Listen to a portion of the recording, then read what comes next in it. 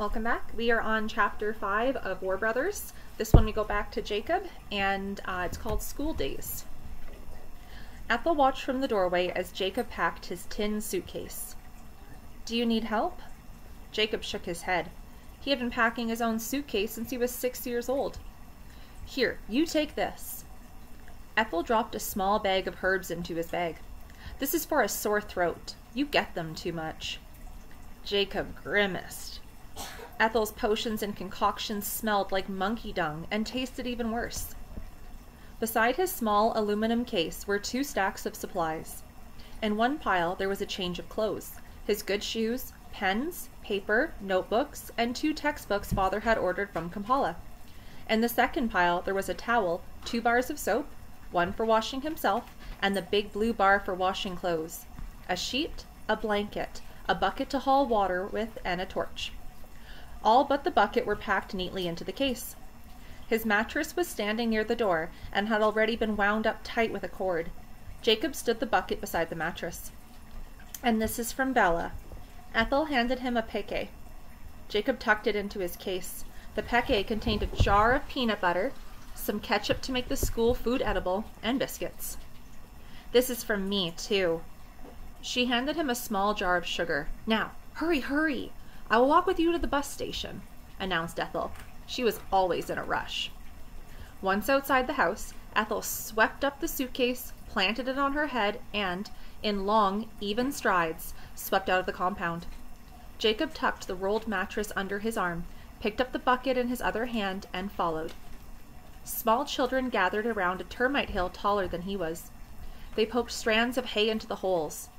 Alive, fried, or even dipped in curry paste, white ants were tasty treats.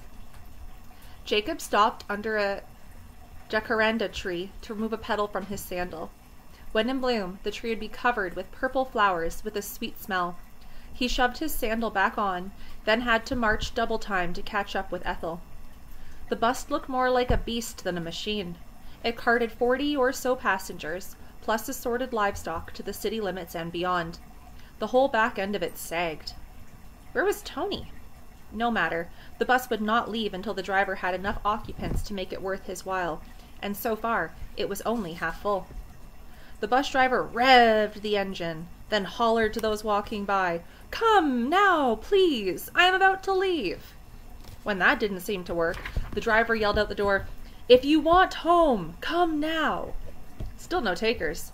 Finally, the driver thumped down on his seat and cranked the radio up when a Bob Marley song came on. He waited. Jacob's suitcase and mattress were tossed onto the roof of the bus. He kept the bucket with him. There were many seats left inside, but he chose the one behind a goat, because there'd be plenty of room on one side for Tony. He stretched over a fat granny and looked out the window. "You will be a good boy this term and make your father proud," Ethel hollered at him.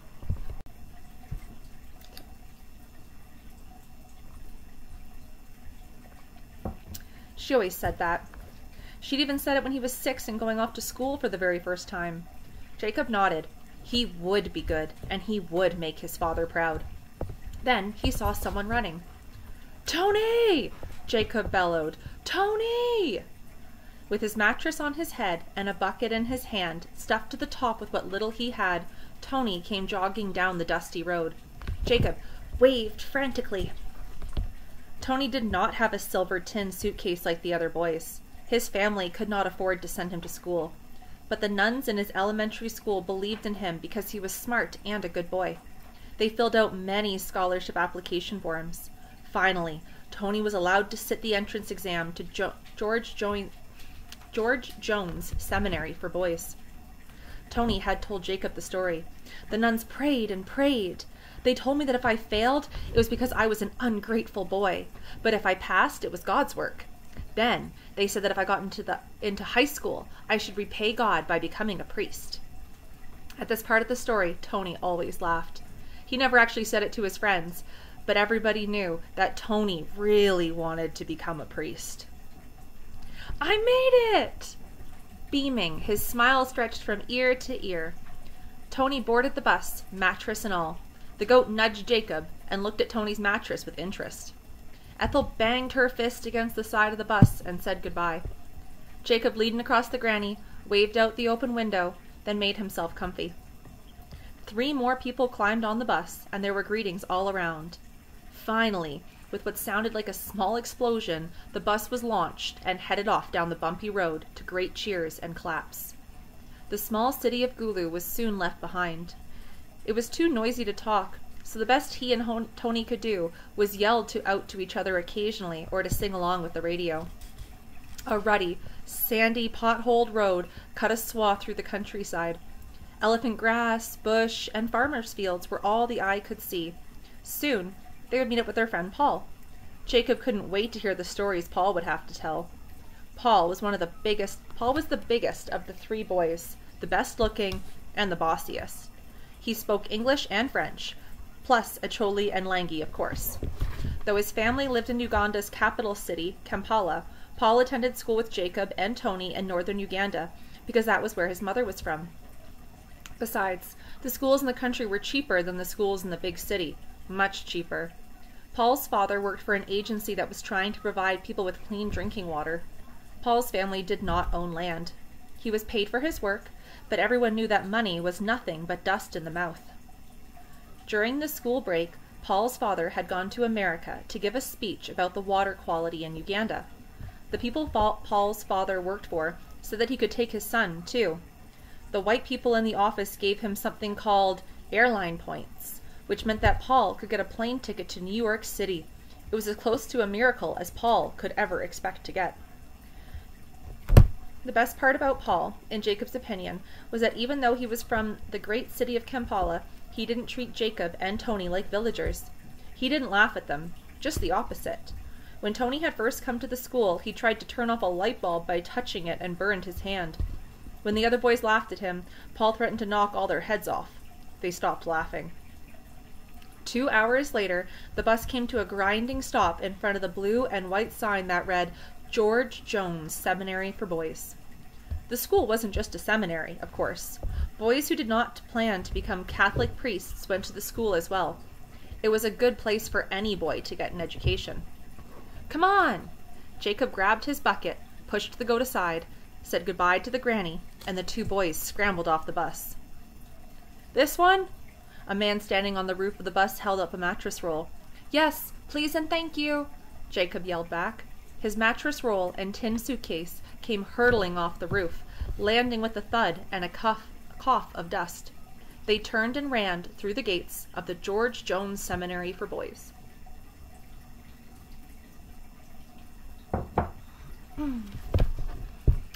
America and Bull's Blood. Sorry, I have a tickle today. Chapter 6. Young guards sporting small guns with wooden handles stood watching the boys enter the school. Were these extra guards his father had asked for? They looked bored, or maybe angry. Certainly, they did not look as though they would, or could, fight off the LRA. One guard in particular glared at the boys with loathing. Jacob understood why. The students at George Jones Seminary for Boys were special, lucky.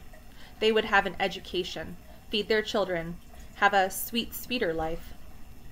Once through the gates, they saw the familiar square of green grass with a sprawling mango tree planted in the middle. Classes were held under the tree, and students often ate under it too. The grass had been trimmed that very morning. Women from a nearby displacement camp would often come with babies on their backs and cut the grass with long shears. To Jacob's eye, everything looked welcoming. The white and turquoise stucco chapel, which was also the assembly hall, was directly ahead. Classrooms in red brick buildings with big, airy windows were to the left, and a large, one-story building housing 3 dormitories sat to the right of the open square. Shouts and welcomes greeted them. The air was filled with names and cheers. On the first day of school, everyone was a friend. What took you? Paul, as large and gangly as a baby zebra, came out of nowhere and tackled Jacob to the ground. Tony flung aside his mattress and bucket, took a giant leap into the air, and pitched himself on top.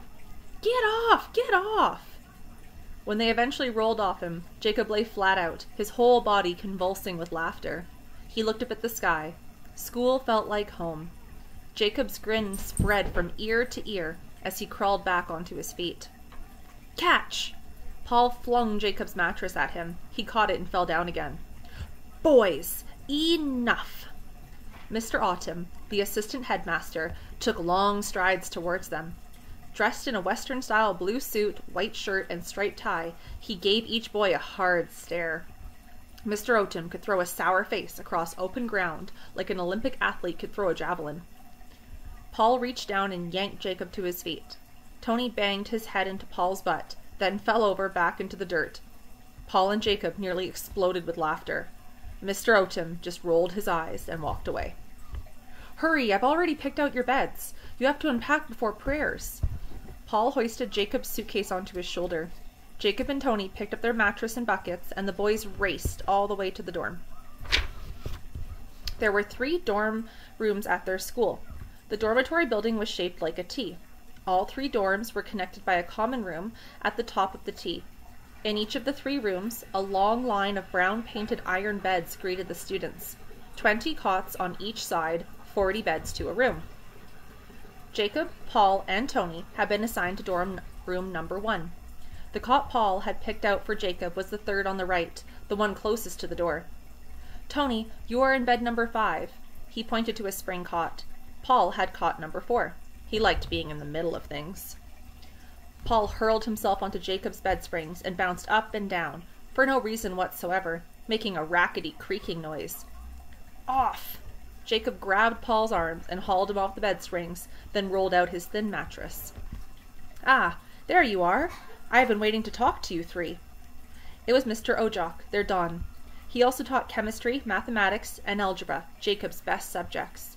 He had even studied in England. Everyone thought he was a very good teacher. "We have a new boy, Okello Norman." Mr. Ojock spoke in what Jacob thought of as his teacher voice. "He's younger than the rest of you, only 12, but he has excelled in all his classes. He is here on a full mathematics scholarship. Given your interest in mathematics, Jacob, I thought you might make him feel welcome." "Mathematics?" Jacob frowned. The boy must be good to have won such a scholarship. But how good? Imagine losing the mathematics prize to this year to a 12-year-old. "Jacob, are you paying attention?" Jacob's head snapped up. "Yes, sir." "Good, because I want all 3 of you to be responsible for him. See that his first few weeks go smoothly." 3 hearts plummeted. That's all they needed to care for that's all they needed to care for a brainy ennui, and one who would probably cry himself to sleep too, as long as he didn't wet the bed. There was no protecting a bedwetter. "Do I make myself clear?" Mr. Ojock repeated. Jacob's, Tony's, and Paul's heads bobbed up against their chest. "Look up. May I have your word, each of you?" "Yes, sir." All 3 boys straightened up and nodded smartly. Mr. Ojock looked down at the clipboard in his hand. "There are 38 boys in this dorm. 2 more will be joining us in a few days. See that all the new boys are made welcome." And with that he bustled away, all business. "Have you met Norman?" Jacob dumped his clothes and shoes into the footlocker at the end of the bed. Tony didn't have much to unpack. A pair of shoes from the UN bag, an extra shirt, and some school supplies given to him by the nuns. "No, but I have seen him. Ottedy." Paul put his hand mid-chest. Jacob rolled his eyes. Not only was Norman 12 years old, but he was a short 12 years old. So he was going, "Is that big?" "That's his bed." Paul pointed to a bed across from Jacob's. "But never mind him. We'll be late for prayers if you don't hurry." Paul pressed his face against the iron bars on the windows. The bars had been installed last term to prevent anyone from climbing in. "As a precaution," Mr. Ojock had told them all, adding, "You boys are perfectly safe here." Paul looked past the mango tree and across the grass to the far building. A line of students had already begun filing out into the chapel. The prefects could cane a boy for being late for prayers, or worse, dispatch him to the kitchen to peel heaps of potatoes. Canning only lasted a few moments, but peeling vegetables, or worse, planting cassava in the school's gardens, could take a whole day. The dorm was quickly filling up with boys, all trying to unpack as quickly as possible. Paul was getting very impatient. Enough! He booted Jacob's suitcase and bucket under the cot, then yelled, "Run!" The three boys raced out of the dorm, body-checking each other as they went. They barged through the common room at the entrance of the dorm, jostling and nudging each other. Once outside, they raced across the grass, kicking an imaginary football between them. Their laughter mixed with the noise from 150 students as they all tumbled into the chapel. Each made the sign of the cross at the entrance of the pew before shuffling along the row and plopping down on the hard bench. Hands covered mouths as they tried to muffle their giggles. Paul nudged Jacob. "Over there! That's him!" There was no mistaking Norman. He sat by himself, shoulders slumped, eyes riveted on his feet. "How did we get stuck with him?" Jacob grumbled to Paul. Then he looked around at all the boys, and instantly his spirits picked up. Maybe they were stuck with babysitting a 12-year-old, but it didn't matter. The kid would find his own friends soon enough. This is going to be the best term ever. Father Ricardo, the school's priest, said a prayer. Then, Assistant Headmaster Otim welcomed them all back to the school and introduced Headmaster Haycoop.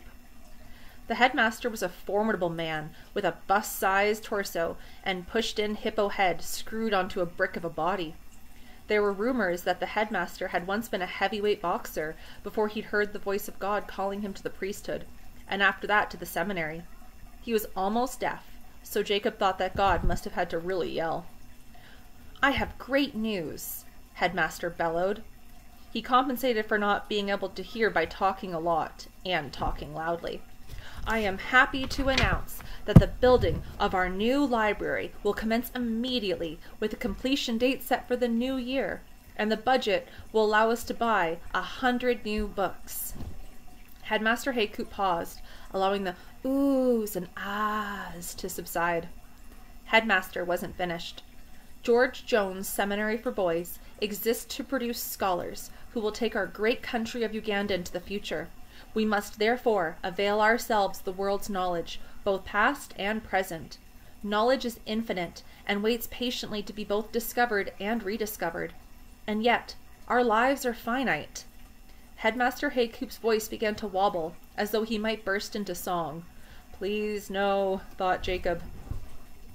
From our country's long past, which touches creation itself, to our great future. The headmaster stretched out his arms to embrace the air. We, who are in this house of God, have mere moments to determine the truth before we are called back into the welcoming arms of our Creator. Now, let us pray. They prayed. They sang.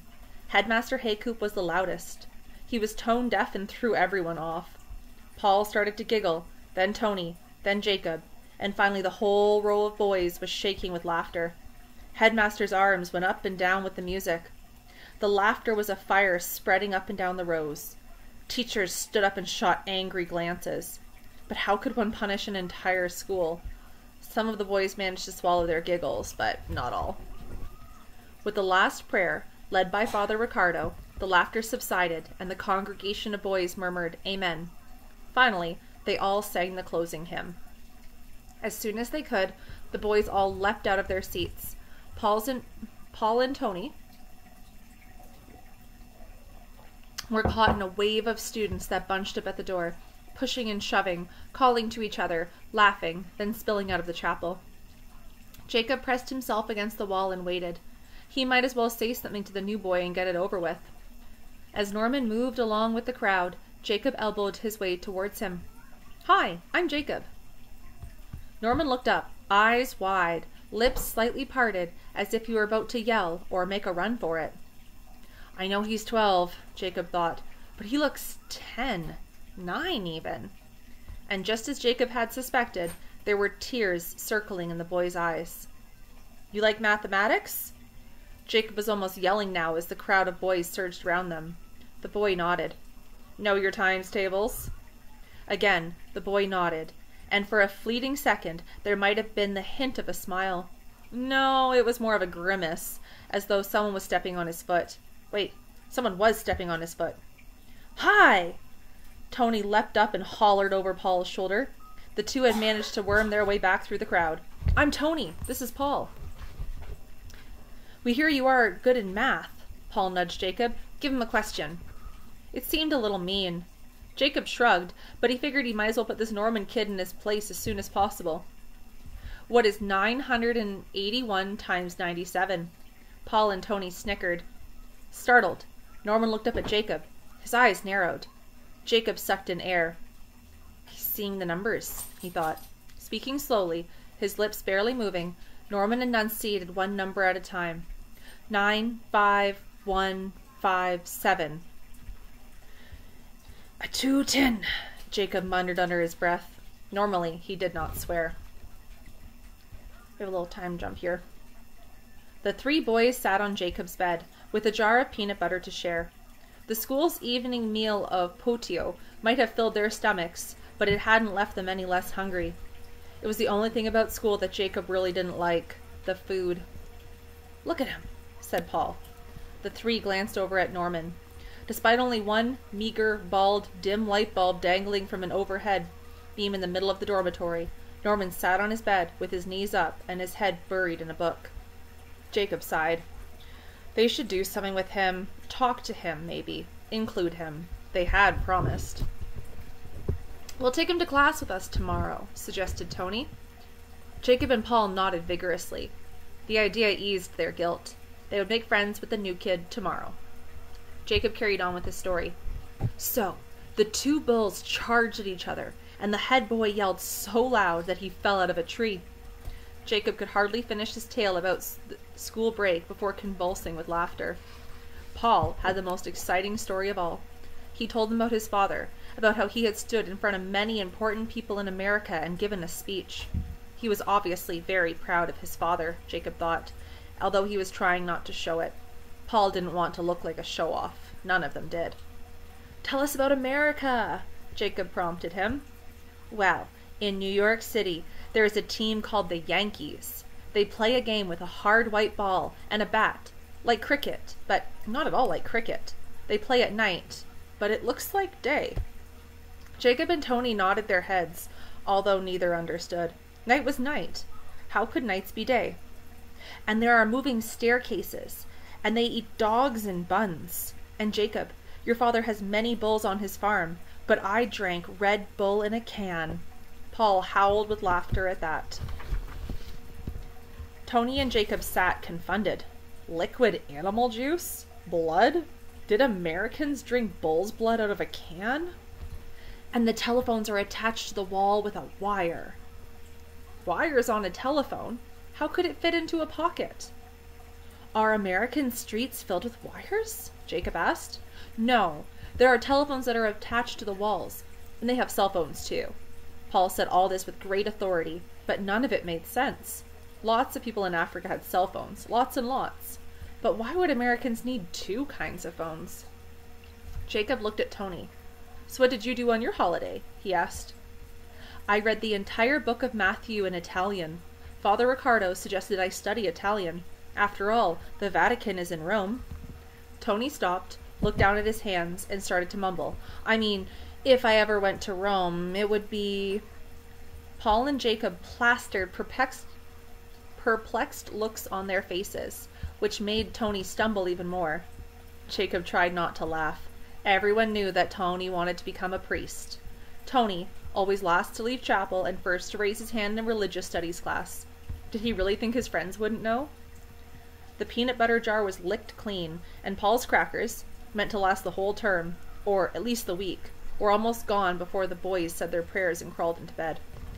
Some of the boys in the dorm wore night clothes, although most, like Tony, wore their school shirts and shorts to bed. The prefect flicked off the overhead light, and the humming generator outside the barred window was instantly silenced. The lock on the door clicked. The boys were locked in to prevent them from running off in the night to the girls' convent school a few kilometers down the road. That's what they were told, although not once had Jacob known anyone to do such a thing.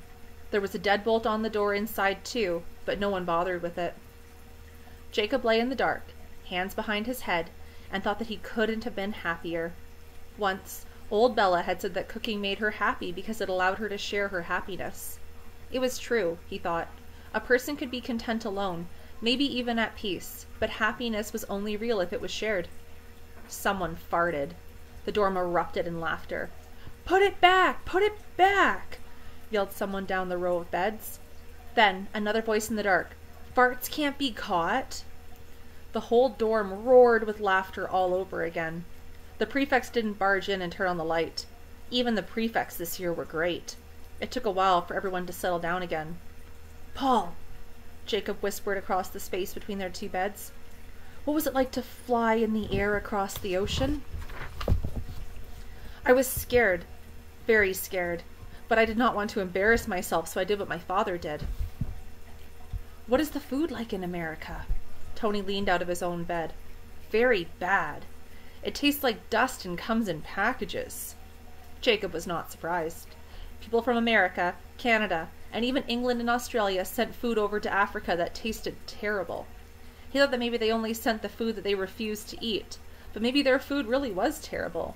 Maybe they did not know how to cook. "But many American people are very fat," said Jacob. He had seen many pictures, and he wasn't being mean. He admired fat. If their food is so bad, why are they so big? "They eat a great deal of the bad food, and there is much food available. It's hard to explain their markets that they call super." Paul's voice faded for a moment. "I think that even when they are full, they eat." That was all he could think to say. "Do they all eat twice a day?" Tony's voice rose up in amazement. "More than that. Maybe 3, 4, 5 times a day. They call it snack," he said quietly. "What is snack?" asked Tony. They were taught English, but none of them had come across such a word. "I do not know," said Paul. None spoke for a moment.